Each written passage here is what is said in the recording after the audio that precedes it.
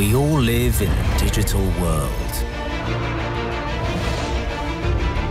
We all need it to be open and safe. We all want to trust. And to be trusted. We all despise control. And desire freedom. We are all united. So good morning, good afternoon, good evening, and welcome to the session Changing Jobs and Skillsets Post-COVID and How Internet Can Help. This is a session of the Dynamic Coalition on Internet and Jobs. And as a coalition, we are about leveraging Internet for jobs, upskilling, so that we bridge the divide. And today, what I'm going to do is walk you through the key findings of our report on Internet and Jobs 2021. So this is our flagship report, and we release every year. This is the second in the series. We did one last year. Ideally, I should have been in Poland, but we all know the circumstances, but also that Internet gives us the opportunity to connect online. So I have today some of the legends in the Internet space joining us on the panel from US, Europe, UK, Africa, India, and China. I know some of us had problems joining, but in any case, I see my expert panelist. I have Gunjan Sinha with me. Gunjan is an internet pioneer. He is the executive chairman of Matrix Team.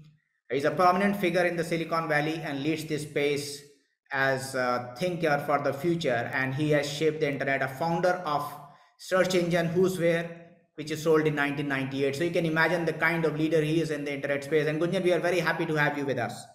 Thank you, Rajendra. Pleasure to be here with all of you in the panel. And I have Professor George Crooks, and he is a legend, a distinguished leader in his field. He was conferred the Order of British Empire in 2011 for his services, a medical director of NHS 24 and director of the Scottish Centre. He is currently the chief executive of the Digital Health and Care Institute, sits on several boards across Europe. Professor Crooks, such a pleasure to have you, and thanks for joining us. Professor Yungkup Kongkum. Yungkup is a legend, like Gunjan, almost 3 decades in internet, and he who actually pioneered e-health at WHO and has led that, and still a revered authority, and sits on the ISFTH board, which has membership in 102 countries, a prominent leader. Yungkup, pleasure to have you, and thanks for joining us. I have Stephen Joe, and I hope he'll be able to join us. Stephen has served as executive chairman and vice president of HIMSS Asia Pacific, Middle East. He was the director of Intel Corporation and led the e-health group and supply chain at the Asia region. Brian Kanur, who is the chairman of the European Connected Health Alliance, serves on several startup boards. I hope he's able to join us. He had some issues. We also have a brilliant young Brian Vathagi with us. I have known her as co-founder of Digital Grassroots Kenya, Internet Society Fellow for Youth at IGF program, Mozilla Open Leaders program, and also the Google Policy Fellow. She believes in the right to internet and speaks the voices which people actually kind of avoid. And very happy to have Vathagi with you, with us. I know you are in Poland, but we are hosting it online, so it's a mix for us. But glad to have you. So what I'm going to do now today is have the key findings of this report presented. And then we will jump into having your first reactions and question and answers. And we will also take questions from the audience. So I'm going to share my screen and walk you through what our key findings of the report are.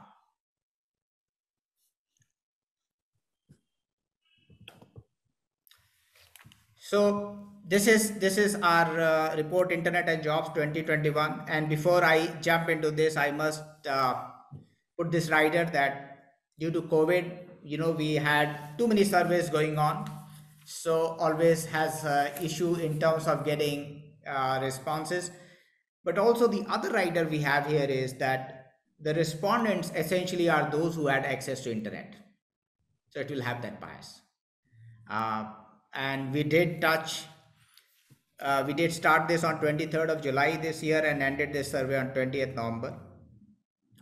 We covered 6 continents. We covered 46 countries, and we covered 87 cities and towns. So in terms of the regions covered, I think we touched all major regions.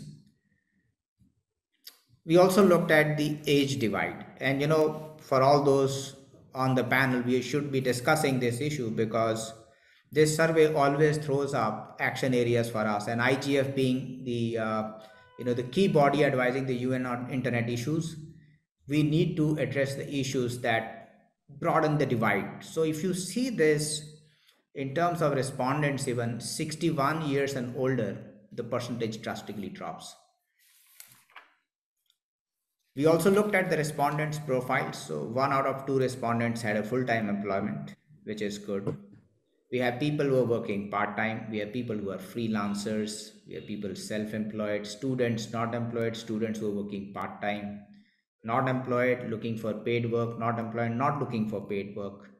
We also had people who lost job during COVID, retired looking for a job and not looking any job. If you look at age-wise choices, I think clearly we see, the divide, that is the age-based divide. We try to, look at these numbers from the age, from the continent, at least 2, 3 permutation combinations. We have tried to analyze this data. So how did COVID impact? This is a very key thing I think all of us are concerned about. So if you look at this, 4 out of 10 said that it resulted in the decrease in income. Almost 4 out of 10 also said that their family income decreased. Maybe one of their family members had a pay cut or a job loss. And my family member lost a job, which is like 16% of the respondents. Sadly, 12% of the respondents also lost a loved one in the family due to COVID. 18% of the businesses suffered losses.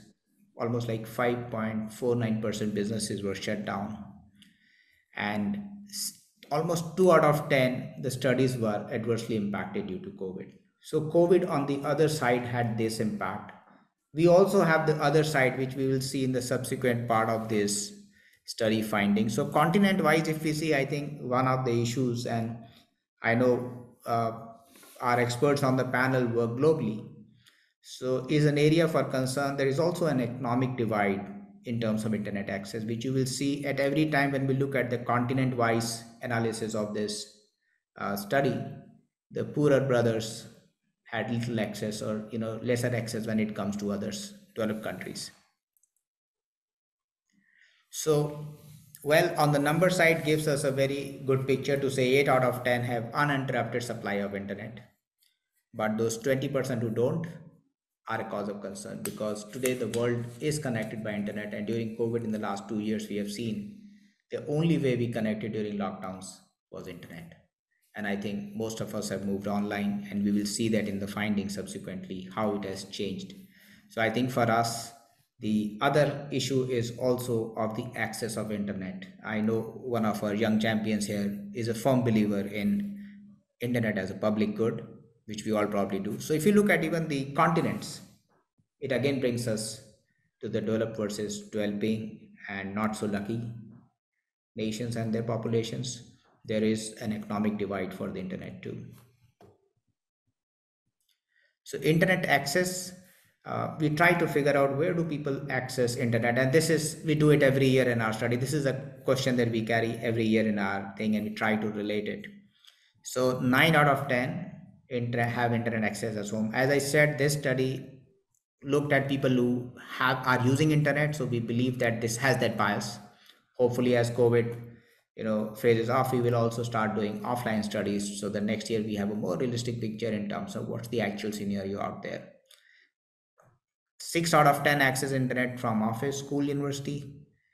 The interesting part is 80% access internet on cell phone. So the world is seeing the convergence to mobile phone.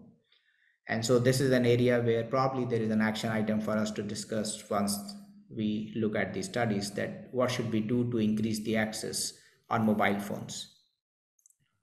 Continent wise, if you look, the numbers again tell the same story in terms of the poorer cousins having lesser responses and access both.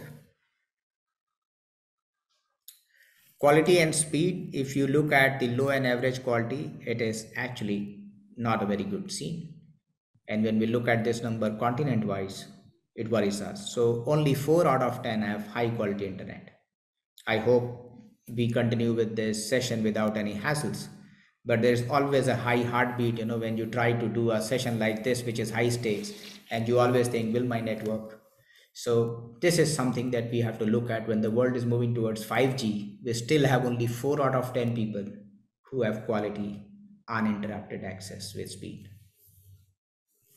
So again, when you look at the numbers, continent wise, I think this is the story where we look at the average of high quality, low quality. It tells us where we are going.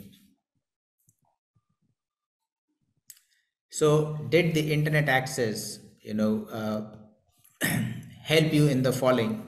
So this brings us to the importance of internet in our daily lives now. Something that we knew but we didn't practice. Today we have a proof and the importance of how important is internet. So 8 out of 10 believe it is helped in education and studies and research. 4 out of 10 in finding a job. 4 out of 10 businesses benefit out of internet. Internet helped me in finding a job. 7 out of 10. That's a huge impact. Whether you are a student, whether you're self-employed, whether you're into business, you cannot be without internet. As I keep saying, you have to be where your people are, and today people are on the internet.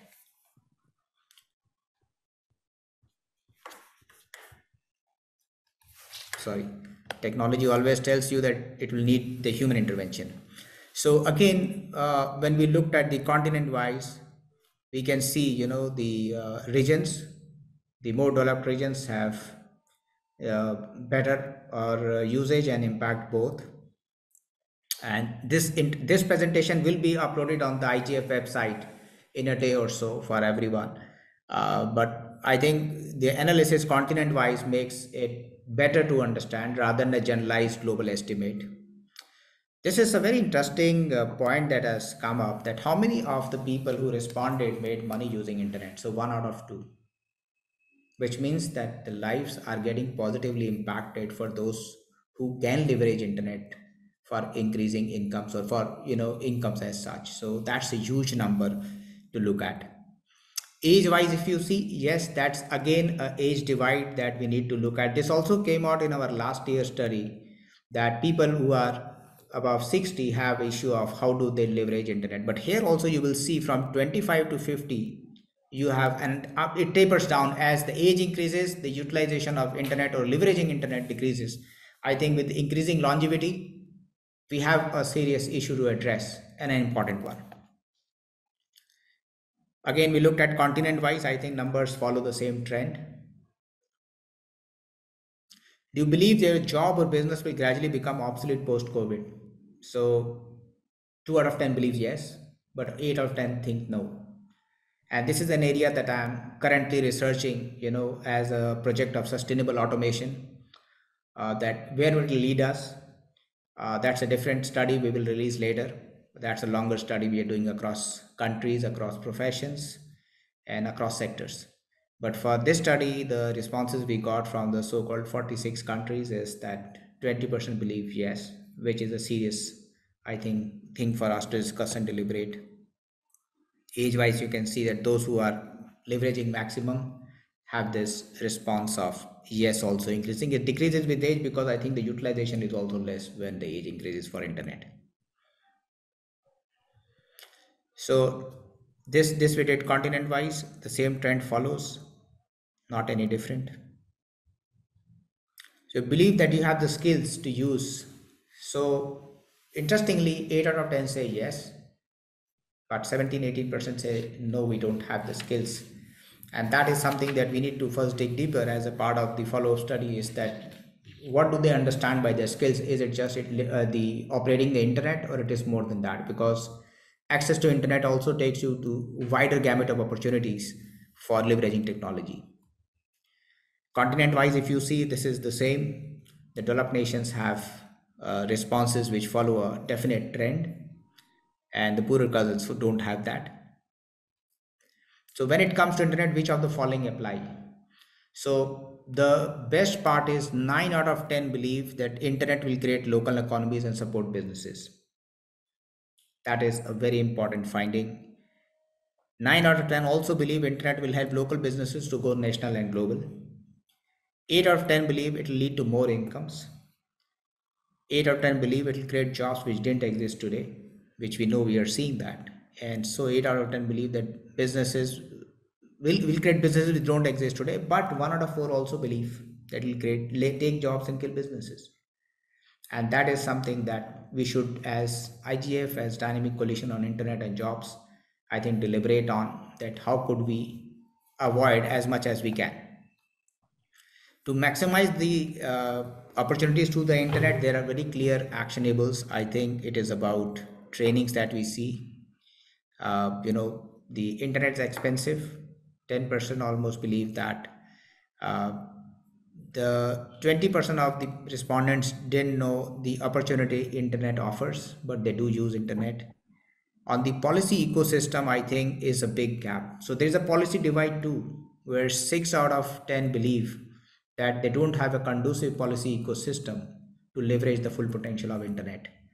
And the interesting part is 3 out of 10 will start internet based business this year, and almost 3 out of 10 currently run a business. So I think if we look at this means a lot more going forward in the year next, that we will see that 30% increase in entrepreneurs which are internet driven. Again, we looked at the social media thing and we looked at how it is benefiting. So 7 out of 10 believe there are increases the chances of getting a job and helps in growth of business, which is 9 out of 10, which is a very interesting angle of how social media has been utilized for business. Same trend follows continent wise when we split it, and same trend probably follows when we look at age wise. So this slide, if we look at, also shapes our thinking in terms of what it means for the future of work. So if you look at 50.55, this is like 1 out of 2 people moved work totally online in the current role. If you add the second one, which is part of the role moved online, 8 out of 10 people actually change the way they work. Will this change last? Is something we will see. But will it change? For sure it will change. How long it will change, how much it will change, we'll have to see. We know a country moved to 4.5 days of work last week. So these are changes that we are seeing in terms of the definition of jobs. Same thing that is going continent wise. If you see and follow, the developed world has a different trend, developing world has a different trend. This is interesting. If you look at the numbers, if we look at 4 to 10 hours, the people that use the internet, that's a good 80.21%. That's the dependence on the internet. And if you look at 5 to 10 hours, it is 76%. That means that people are spending more time on the net, and this means that there is a whole opportunity, and the people, you have to be in business where your customers are, and people are on the virtual world. So this is again a big change that is happening. Again, age wise, if you see, brings us same to the age divide, that people above 60, you will see the numbers are little different, and others as well. So what needs to change? I think very clear messages that come out from this study is that they need entrepreneurial training and courses to make sure that they use this opportunity, a funding ecosystem, a startup ecosystem that has to be there, and uninterrupted access to internet. Entrepreneur friendly rules and regulations.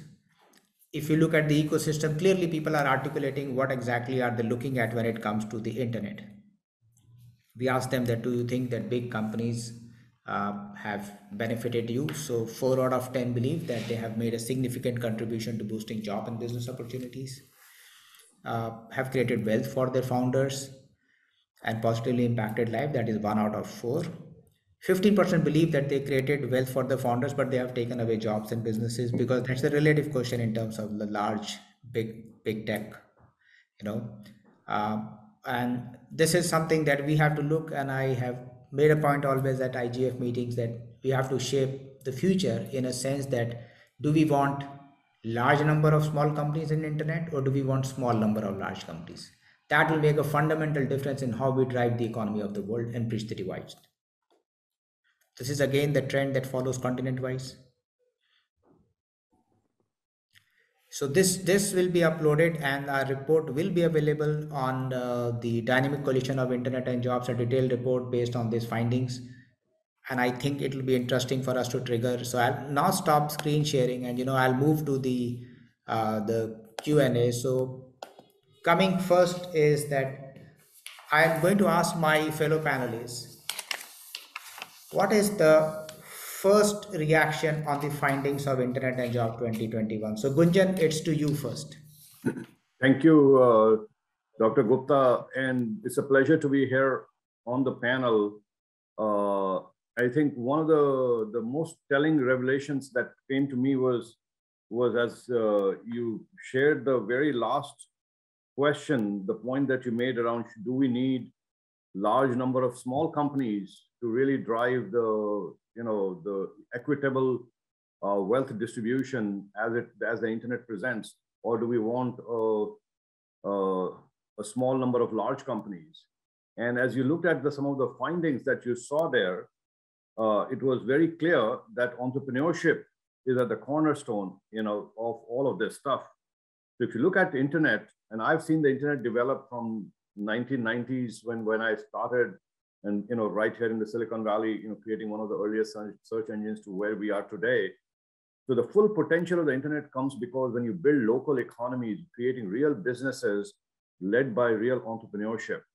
So we need education online to create entrepreneurial ecosystems. We need to build an entrepreneurial ecosystem through online learning where people can become future entrepreneurs.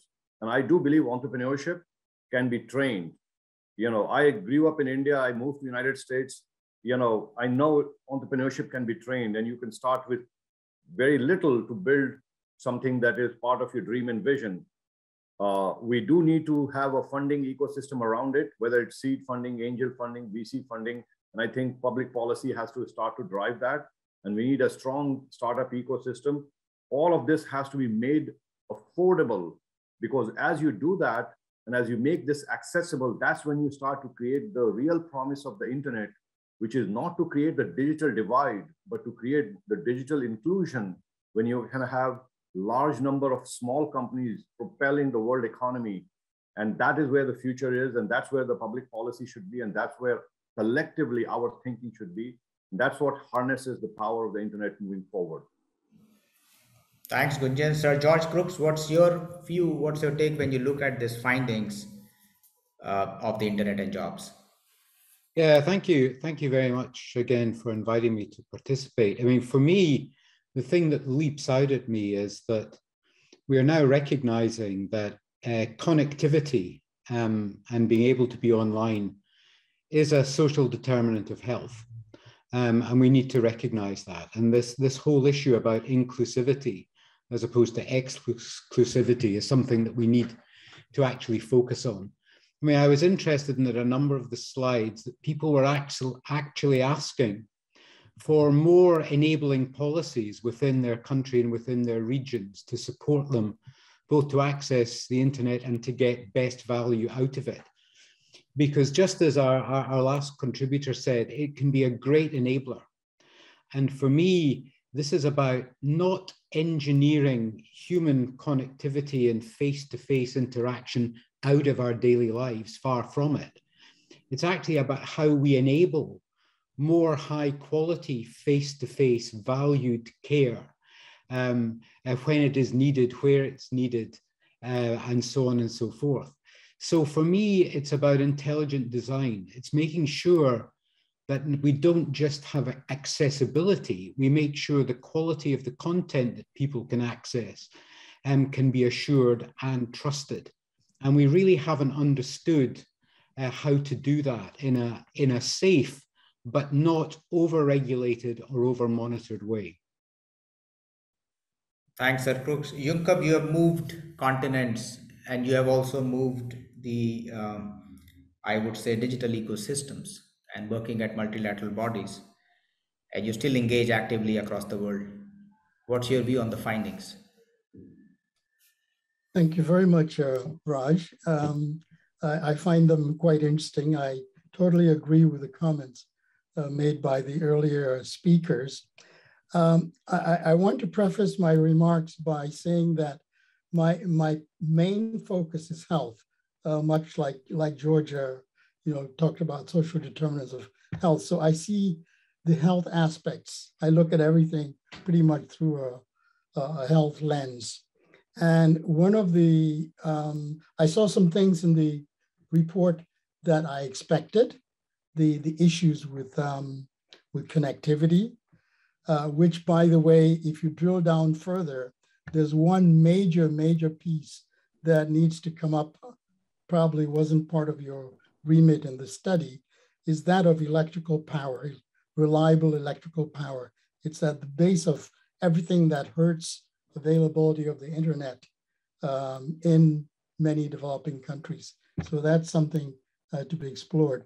The other thing that I saw, which I expected and which really calls for attention, is the equity issue. It's whether you call it inclusivity or the digital divide, there's a need, for equity, particularly in health. And when you say health in the 21st century, you're talking about knowledge-based systems for which the underpinning is information and communication technology, much like in the 20th century, it was imaging systems. In the 19th century, it was chemistry and the pharmaceutical businesses. So in the 21st century, it's digital that drives, that underpins health systems. And when you talk about digital, clearly, the internet is a huge part of that. So we cannot pretend to discuss universal health coverage, which means everyone having access to a health service when they need it. You cannot pretend to have that as a goal if you do not provide access. And when we say access, a lot of the access comes through instruments or platforms like the internet, because the major part of what happens when people seek and get health services is communicating and information sharing.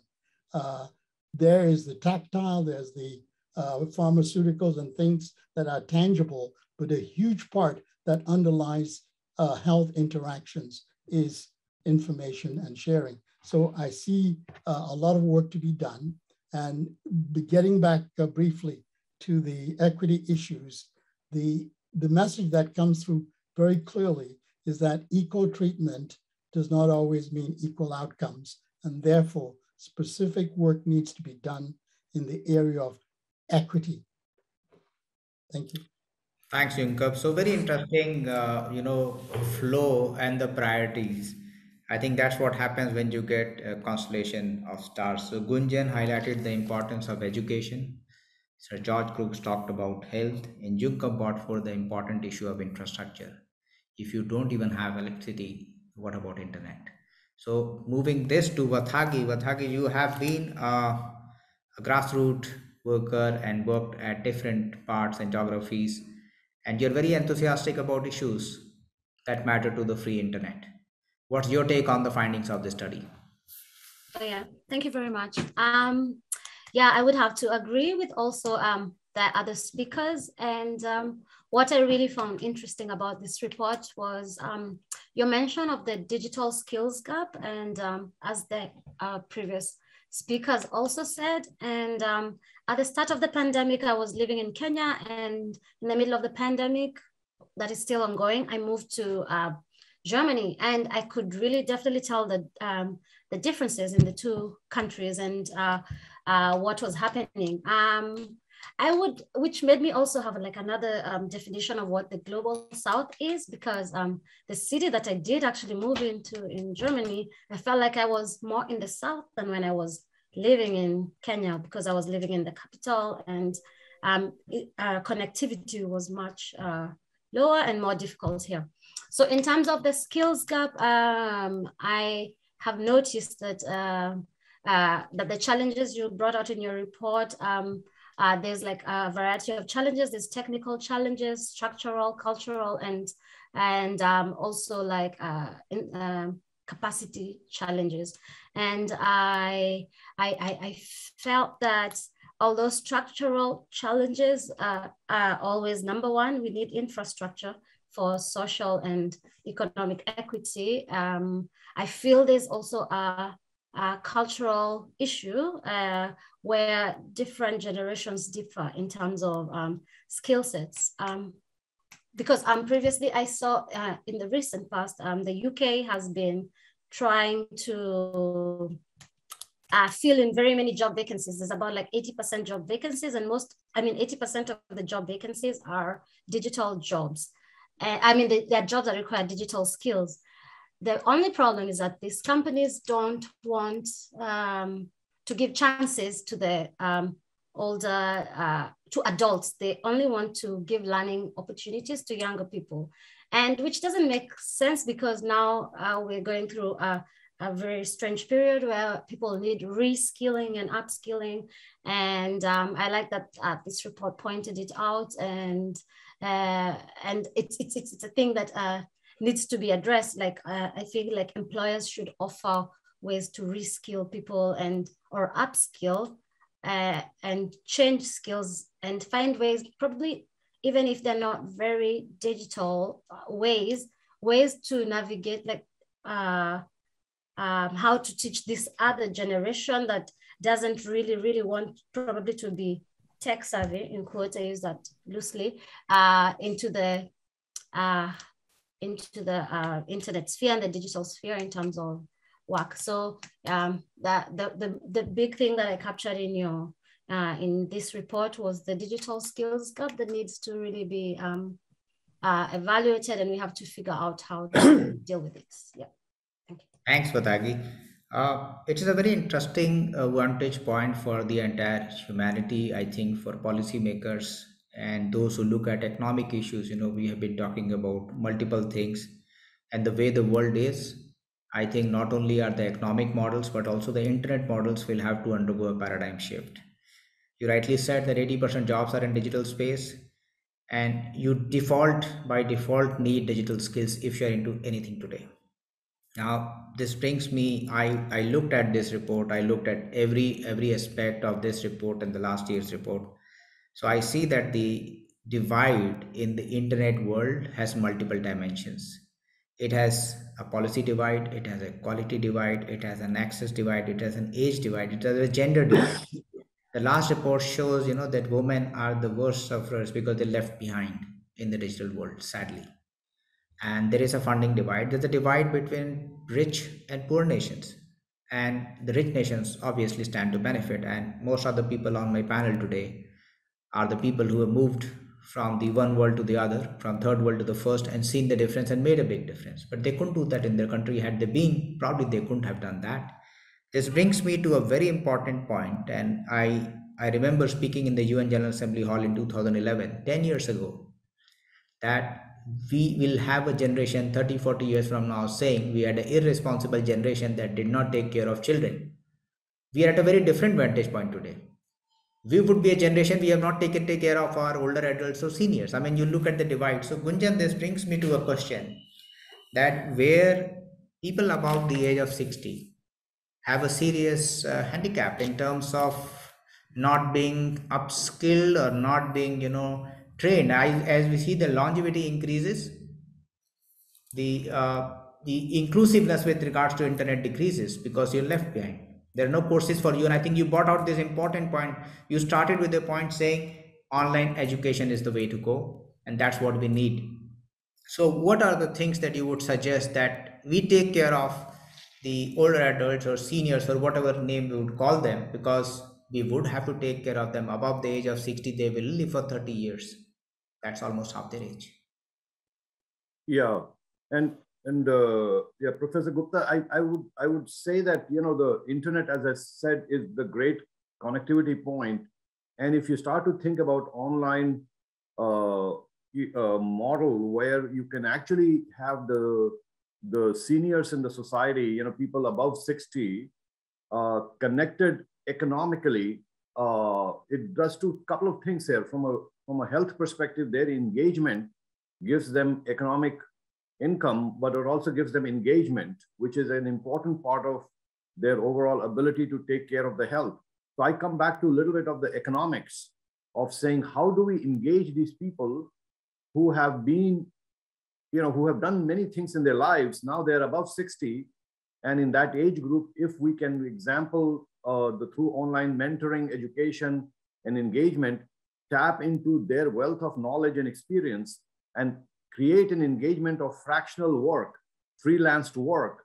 And that work gives them engagement. And it's been very documented that people who are engaged rather than not engaged, help end up living healthier lives because it gives them an occupation, it gives them economic income, it gives them ability to access healthcare and other things that come with economic ability. So I really go back to saying, how do we connect the internet and have a network of online resources and education for the seniors, or mentoring for the seniors. And this mentoring can happen by other seniors who are in a privileged countries and privileged spots, but also from younger generation as a give back, because it's the trust between the younger generation and the older generation to engage in a social fabric which the internet can actually create. So I can totally envision a future where younger generation are actually mentoring people who are in the seniors to be able to help them engage better and build an economic platform for the seniors. Excellent. I think this can be a big leveler. It can also be a big connector. And this brings back us to the point of that we are humans. I think we cannot close our eyes to the reality that's with us. Sir George Crooks, your views on how to bridge this divide, which is age related. I think this is a really important point. And just to build on what was just said earlier, we need to be able to unlock the knowledge, skills, and experience that each and every one of us, whatever our position in society, has through that lived experience and make that available to the community. And it is about being valued and feeling valued that actually promotes well-being. Now, we all know that user-centered design is key to unlocking that. And we really haven't invested the time and effort in doing that. We design, wherever you are in the world, most public services are configured in a way where you have to change the way you interact with the service to be able to access it.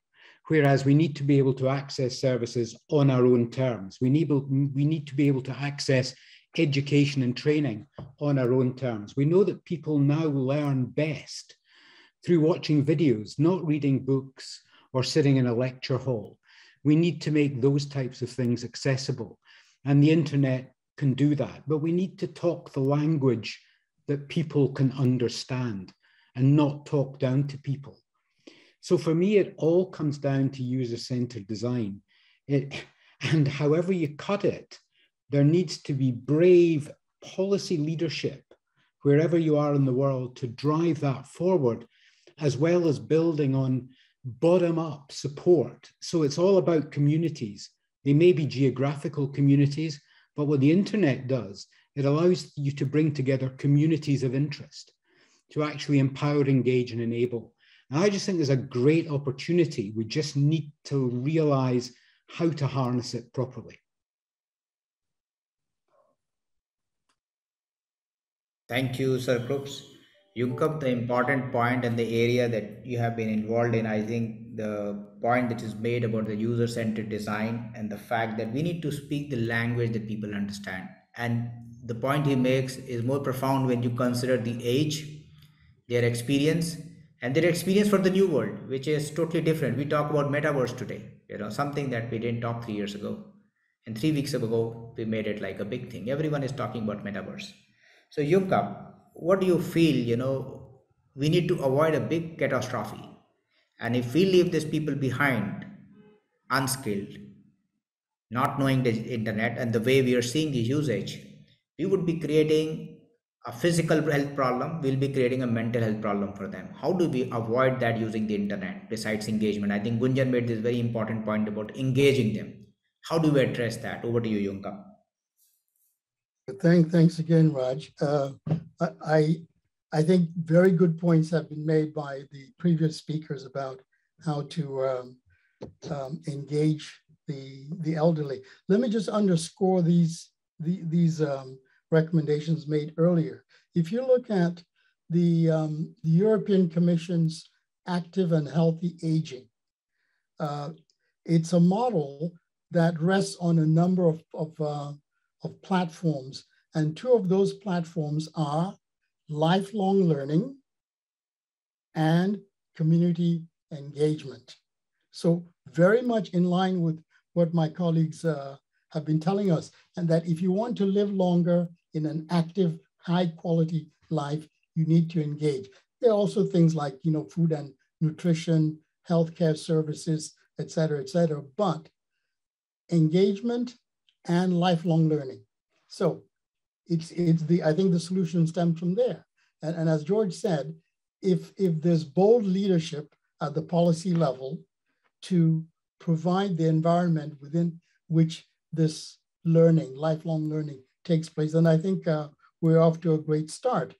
I find it sometimes it's quite intriguing that for the longest time we've been trumpeting the value of people-centered health services. And for quite some time, if you looked at what that meant was when a patient went to a health setting, the descriptions about people-centered health services started with what the services would do, could offer the patient, as opposed to, I think what you were saying, George, is what does the patient want and where can they get those services? It's a totally different mindset from looking at everything from what the services do as opposed to what people actually want. And guess what? The most abundant resource on the health system is the people who serve various roles. They can be the clients. I don't like the word patients. They can be the clients. They sometimes could be providers. They could sometimes be stewards of the system. And these are the three major categories that people play in health services. So everybody has an interest in making sure that we leverage the power of technology to improve all aspects of the health system. How do you do it for seniors? I think seniors, and I have a vested interest in this because I'm one myself. I think seniors, we have so much to offer.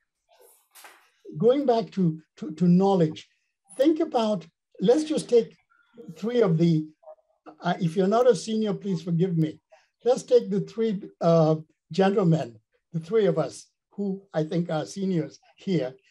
If George knew everything that I knew, and I knew everything that George knows, and our colleague from California knows, just think about the power of being able to solve all sorts of problems. So knowledge sharing, in my view, is the one paradigm that can make us achieve leaps, quantum leaps of success in whatever issue we're addressing in the health space, for sure, because of two facts. One is that we use only a tiny fraction of what we know. So we need to bridge what we used to call in the noughties, the no-do gap, apply more of what we know. And secondly, have more people share what we know with many more people. If we did those two little things, I think we'd achieve so much more. So I'll end there for now, but when you get down to actual jobs creation, we also have some suggestions that we'd make, I hope, later in the program. Thanks, Junkap. So, Bathagi, if I look at what Gunjan, Sir Crooks, and Junkap said, so if I look at all what they are suggesting, internet can provide quantum power to solve the biggest challenges of humanity. But you cannot remain disconnected. You need to engage. Yes. So, as a young activist, enthusiast, and person who has been a policy fellow, how do you see the world ahead? What do you do? Yeah, well, I really like the suggestions that, or the opinions from all the gentlemen, these opinions that have been given. I especially like the citizen-centered approach. I think that's truly the way to go, because what's the purpose of all this? We have to look at the citizen. And I love the that I didn't even know it was one of the UN goals, the harnessing technology to enable lifelong learning. And I believe that's really important for all people in all stages of life in general. Everyone, it's important to be able to use, you know, the tools that we all have around us to be able to enhance our lifelong learning. And this can bring me to an example of when I moved from Kenya to Germany, and my doctor couldn't send me an email because they didn't know how to use an email. And it was my first time personally to see a fax machine. So, which means they have technology already. It's just that there's just different types of technology right now. I mean, it was really a very new experience. I have never seen a fax machine in my life, and I saw one, and so actually I was taught how to use a fax machine, so someone else can be taught how to use an email, or you know. So, and I think we can just all use technology in a different way. And the first thing, which I think was the spirit of every speaker's point, was we have to like size up the problem, see what really everybody needs, and see how we can set up plans to build a workforce environment digitally to improve how things work in future. Like for example, people might have different interests in different stages of life, and these days we've kind of seen, like from 1900s or from even the 1960s, 70s, people had to have like a college degree or whatever. These days you can be hired without a college degree. Even some of the richest people are 16 years old on TikTok. So we have to appreciate that times are changing and not everyone can be the same. So people can have a different skill at 50, a different one at 70, a different one at 80, and a different interest at the same time. And I feel I have been the same way in my career. And I believe people are different at different stages of their lives. And we can't expect the same tailor or the same graphic designer to want to be a graphic designer later. So we have to just see what the problem is, what needs to be changed. Do we need to upskill them, reskill them, change their skills, and how can we harness technology to do these things? So that's Thanks for tagging. how I feel. Thanks for tagging. Absolutely. You know, I was among the 9 people who were involved in drafting the national education policy, and I totally agree with what you say. I think that the time of the 4 walled campuses is done. Gunjan made this point at the very beginning, opening it with saying online education is the way to go. I think the time has come for us to relook at education beyond 4 walls. It's 5 fingers. You know, digital is digits, digits is fingers. So that's where it is. The digital is not just about the world that say, it's about these digits. Having said that, the study said that half of the people have moved fully online. If you look at people, you know, moving part of the jobs online, it's above 80%. Now, will this mean that the definition of jobs will change, which used to be 9 to 5, which is no more 9 to 5? We all know it for now last 2 years. So Gunjan, you have seen all ages of the internet. I don't think we even thought about computers when you launched Who'swhere, the first kind of search engine. You're a pioneer in this space, and you have been a leader in this space. Now, looking at this journey of almost 4 decades, do you think that the definition of jobs will change in the age of internet? And if that is going to change, what would that mean? Yeah, no, that's a great question, Dr. Gupta. I do think that what internet presents is an ability for an amazing environment of online collaboration, and jobs that were originally thought of as monolithic jobs are going to become collaborative workflows. What I mean by that is, let's say 3 of us, one could be 3 people can come together to do something in a faster, better, cheaper way, in a more effective and efficient way, to make something happen that traditionally would have been one person's contribution in a more monolithic sense of the word jobs. So I feel you're going to become more fractionalized task-oriented, freelance-oriented environment and tethered by technology and software that allows people to be able to collaborate effectively on literally micro tasks. And that fragmentation will lead to hyper specialization. And the hyper specialization is a very powerful concept, because if all of us can specialize in our little things that we really become good at, and we can stitch that together on demand in the cloud, coming together to solve a particular problem or deliver a particular task, that is where the future is in my mind. So micro tasks, hyper specialization, global collaboration that enables all of this is, I think, where the world is going, in the next 5-10 years, as I see the power of the internet and technology ahead of us. Thanks, Gunjan. I think very, very important and deep statement you make. And if I, understand it correctly, the jobs in office are moving to jobs on the cloud, which effectively means collaboration, micro jobs, specific, task oriented, and it's projects, not jobs. That's a big transition, but that's the way the world has moved now. Sir George Crooks, what do you think about this? What's the new job scenario definition for you? I absolutely agree with what's been said. I mean,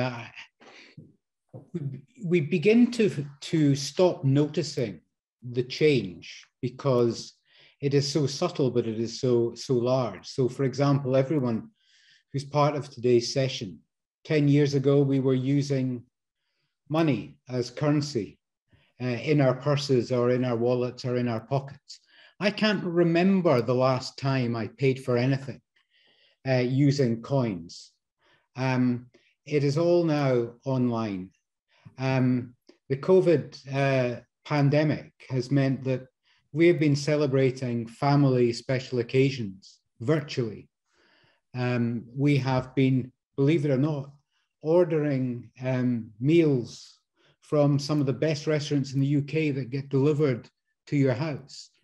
So in fact, we're not only creating economic advantage through new online services, we're also creating manual and other jobs supporting that cloud-based infrastructure.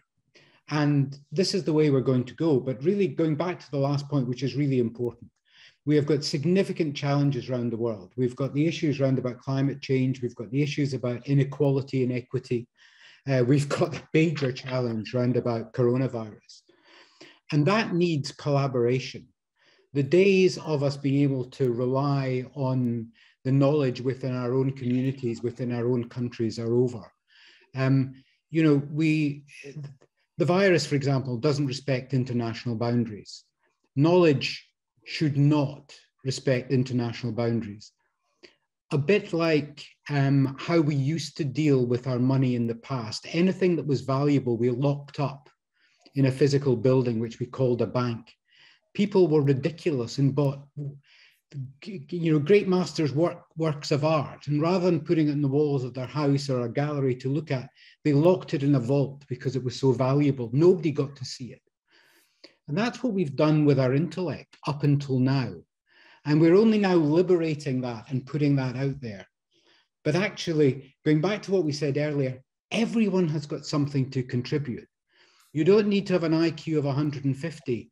It's having lived experience, and being able to share that lived experience is fundamentally important. In the healthcare system, we have demonstrated that a newly diagnosed diabetic aged 50 who is a manual worker in the building industry has difficulty relating to a 25-year-old young doctor telling them how to manage their diabetes.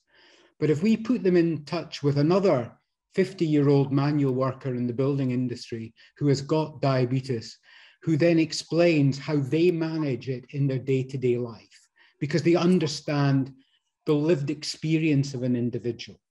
These things are more powerful and more effective. So we have to stop thinking in the way we have in the past and really open our minds to the new opportunities. Thank you.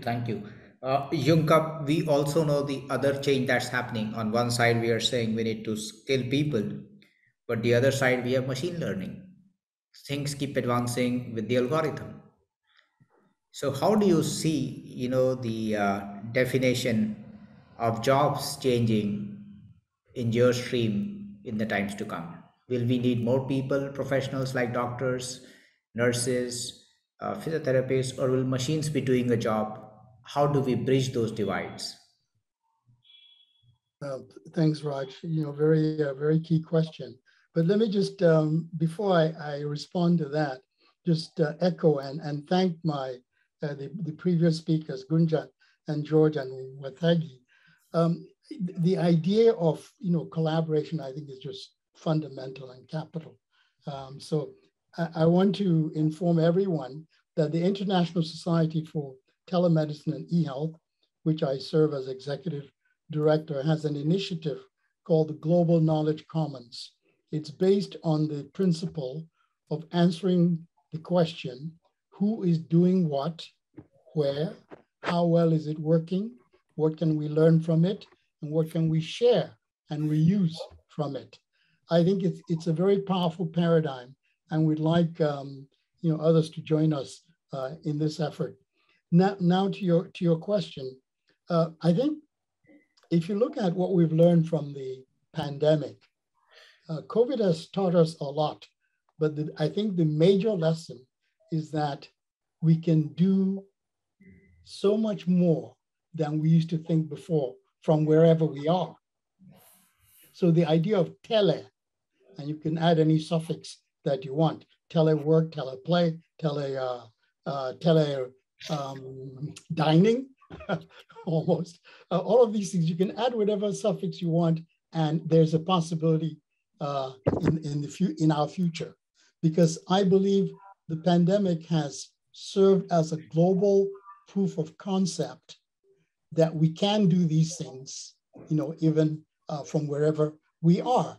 So if you translate that into the health sector, for example, you notice that in health, I think the job functions are very disjointed. You have functions that are performed by a doctor, functions performed by a nurse, functions performed by this.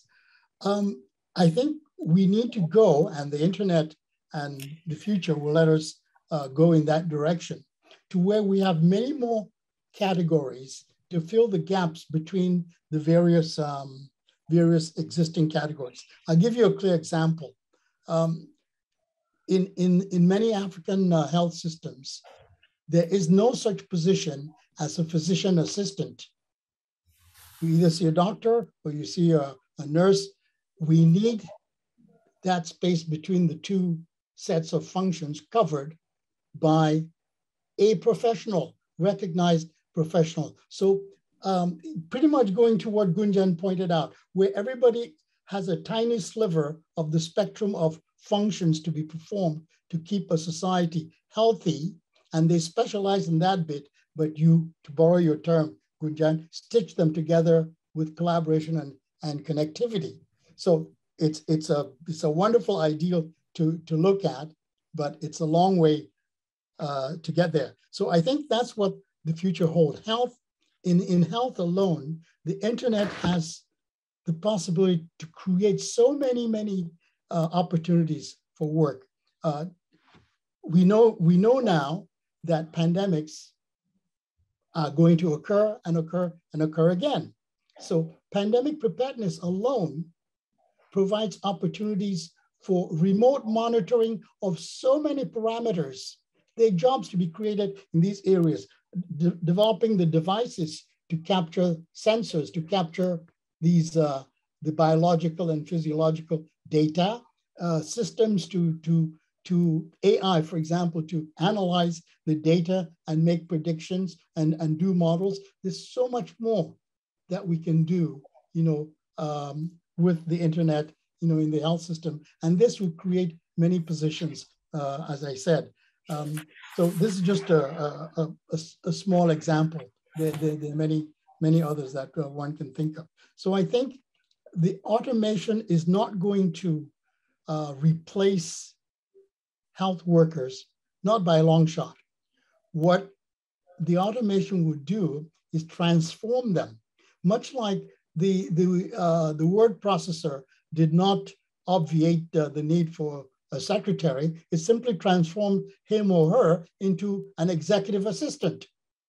Nicer title. Sounds more impressive. So that's what is going to happen in health as well, where the health workers are going to be transformed into e-practitioners, and the clients of the health system themselves are going to be transformed from passive observers in the health, passive observers to active participants in the therapeutic or health restoration processes that they engage in. So I think it's a win-win for all of us.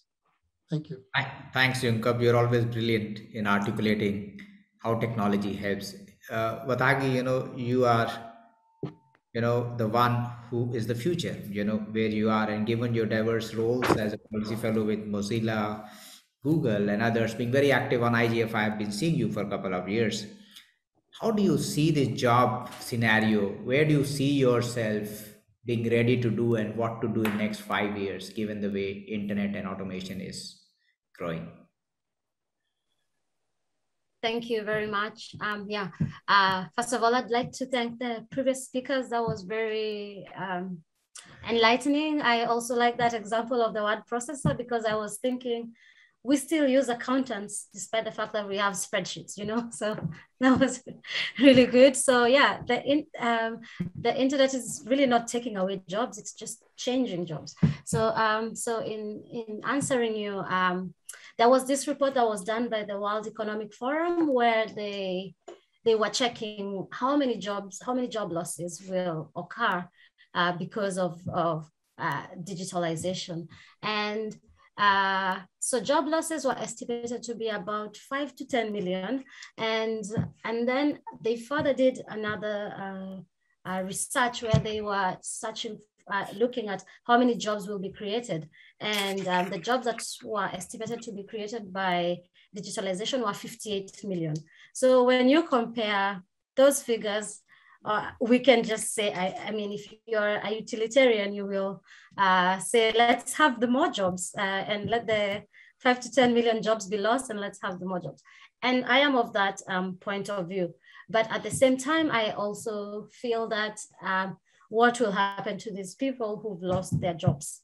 So my mind is that we need to find a way to make sure they do something. As we've been talking, the whole theme of this panel has been, we have to make sure everybody is included. So inclusivity has been a running theme, and we have to think, how can we include them? So at the same time, I see problems that will occur in future because of digitalization. I mean, we are already in a pandemic, a disease pandemic, like a physical pandemic, right? And there's been talk since the pandemic started, cybercrime has been rising and stuff like by 900% in countries like the US. And there has been talks in many places of a cyber pandemic. So, but I think the thing with the COVID pandemic was lack of preparation. So I think if we are going to digitalize and we want to move to digital work and stuff like that, how are we going to prepare? Because we're talking about the future of work, right? How are we going to prepare for such occurrences? Like, how would we prepare for the future of the cyber pandemic? People have been saying it could lead to the bringing down of the power grid. I mean, conspiracy theorists, but I don't feel like it's a conspiracy theory, because sometimes the cyber pandemic could be too wide. And then also we have to think, if something like that were to happen, since we want the future of work to be digital and everyone included, then what do we do? What do we do then? Because everyone just knows, wake up, sit in my computer, or touch my phone, my laptop, blah, blah, blah. And no one knows, everyone will be like, oh my God, how do I make something like salty water drinkable? Things like that, like physical skills, since we've moved completely digital. So how I see it in the future, I don't feel that digitalization and building digital skills is to replace the physical element of life. I feel like it's to improve it and make it better. So my suggestion would probably be smart work. I would say something like smart work, like the way we do a smart city, something like smart work.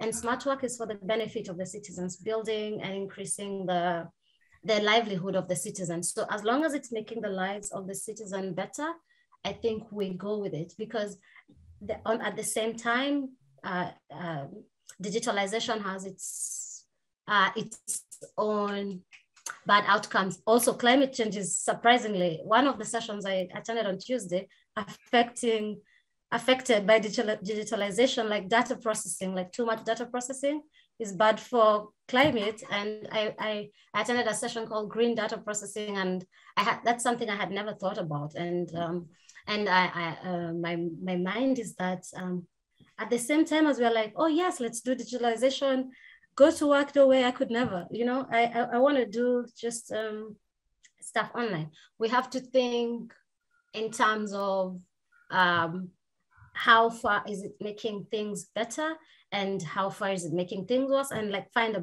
kind of like strike a balance.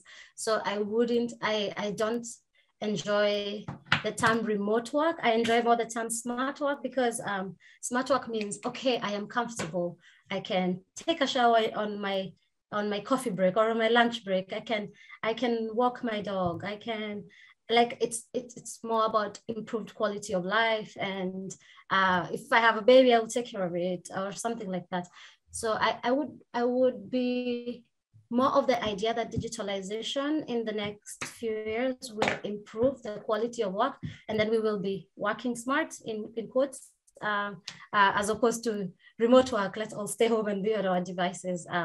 If you get what I mean. So in the future, I do love working remotely and have been for a couple of years, but I feel that I have had a better quality of life when I define my boundaries and said like, do we have tools like at 5 o'clock or at 4 o'clock or whatever time that you're not contacted?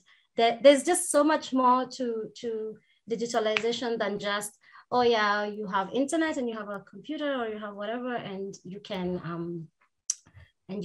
just work. So I feel like there's just different arenas, and we will have to, as previous speakers keep saying, and that's like a term that I will now adopt, citizen-centric, citizen-centered. I don't know which one it is, but it's putting the person at the middle and looking at solutions that are more for the person and not for innovation and on, because the point of innovation is to make the life of the person at the end of the day better. Okay. Thanks for that. So we have next 10 minutes. We have 3 questions still to be answered, which is, as the dynamic coalition on internet jobs, we got to also answer the hard questions. So I think in the next questions, I would expect my expert panelists to be brief to a minute. So my first question is, that we have seen the divide. We need to find solutions. And with this kind of illustrious panel, we can't let that question go. So knowing the divide that we have, do we need a solution like the USOF, which India has? I am sure other countries also. It's called the Universal Services Obligatory Fund. So out of the auction of the spectrum for the internet, a part of the money is retained and brought back to rural areas where good connectivity is there. Now, do we need something like that in the world? An institution like IGF recommends that, let's leverage this. So Gunjan, over to you. What's your view in terms of bridging this digital divide? Do we need something like USOF for the world? You're on mute, Gunjan. Gunjan, you're on mute. For a second. Yeah, can you guys hear me? Yes, yeah. yes. So, that's a great question. And I've been, thinking about, the internet is here. And we've talked about the challenge with digital divide, but I think I just want to take 30 seconds to kind of highlight one of the big tectonic shifts happening with the advent of ESG, environmental and social governance. And I think we touched upon, where the world is today with the risks of climate, the responsibility that we have towards the society, the social governance, and creating a more equitable and just platform for all the people in the world, not just for select few. So when you start to think about the intersection of the internet and ESG, and you couple that with making ESG the umbrella, and that could also be an organization. Like, in the past, we've had, organizations like the World Bank created for specific purposes. There have been organizations created for specific agenda.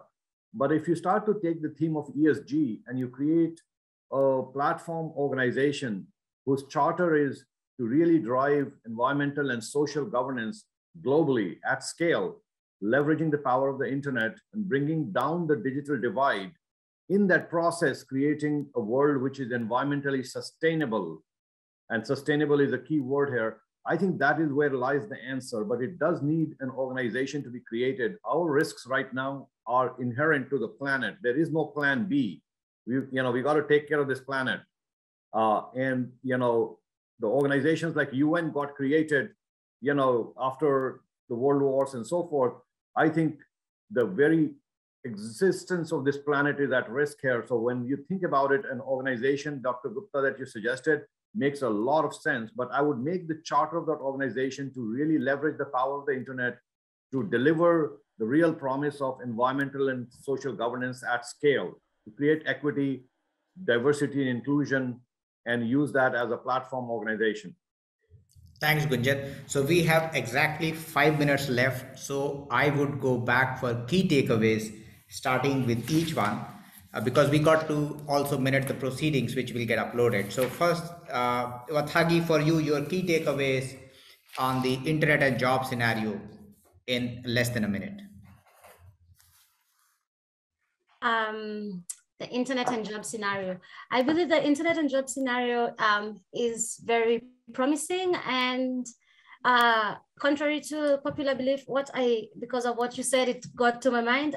I don't think we need more organizations, because we have already too many. And what are they doing? Why are they not doing stuff? And they should be doing things. And so we will just have organizations for the sake of having them, and they should actually be doing things. And I think there's so many organizations in this sphere that can work together to bridge the divide. And the other thing I think is that education is really important. There's very many educational programs that provide incentives. For example, here in Germany, for older people or someone who is unemployed, there's this running ad that always happens.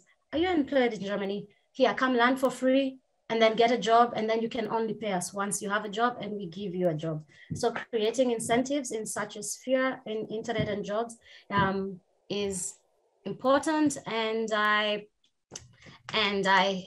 feel like in the future, if we have a more people-centric, user-centric, citizen-centered approach, we are on the right track. I need to close this. So you've got 30 seconds, UK takeaways. My key takeaway is that the internet is great for the economy, period, and all sectors of the economy. But to get the most out of it, we need to learn from one another. And hence my plea for a global knowledge commons, even in the area of the internet, particularly in the area of the internet, because my thesis is that there is no challenge being faced by any society on this planet that hasn't been faced by somebody else somewhere. And perhaps in many cases, solutions already have been identified, or at least what can contribute to solutions. So sharing. Thanks. Sir Crooks, for you, last 30 seconds to put your views on what should be the key takeaways for this session. Okay, 3 things summarizing what we've heard. Connectivity should be recognized as one of the basic utilities alongside water, electricity, and sanitation for the future, for all the reasons you've heard. Secondly, we need enabling ICT architectures that put the citizen at the heart of everything we do and the point of data connectivity for the future. That's the second one. And the third thing, the key enabler, is brave and bold leadership to take this agenda forward across nations. Thanks, Gunjan. You have the last word, 30 seconds. You're on mute. I said it, Dr. Gupta, I said it, I'm a big believer in kind of entrepreneurship, online education. And if you intersect all that with the power of what's coming through ESG to help bridge the digital divide, I think that's where the answers lie. And that's where we should be focusing on collectively as a civic society. Thanks, Gunjan. A very interesting discussion, a very actionable discussion. I'll follow through all this in our report and subsequently later connecting with each one of you. I think beyond bold leadership is the leadership at every level. I think we're going to change it. We're going to leverage internet for jobs, upskilling, and make this world happier, better, prosperous, and sustainable. Thank you all so very much, and thanks to IGF for giving us a wonderful platform to share our views and to shape the future of internet. Thank you all. Thank you.